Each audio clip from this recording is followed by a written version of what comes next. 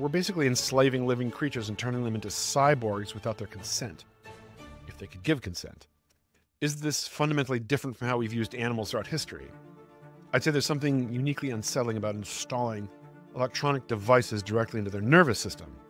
It's one thing to ride a horse, it's another to rewire its brain. And we have to think that these experiments aren't going to end with cockroaches.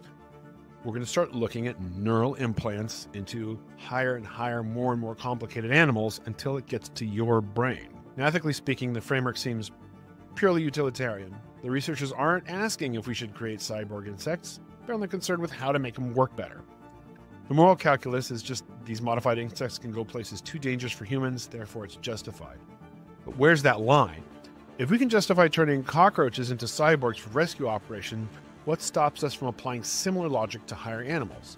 We have to look at mission creep. Right now, we're talking about using these heroic cockroaches to bravely go in and rescue humans.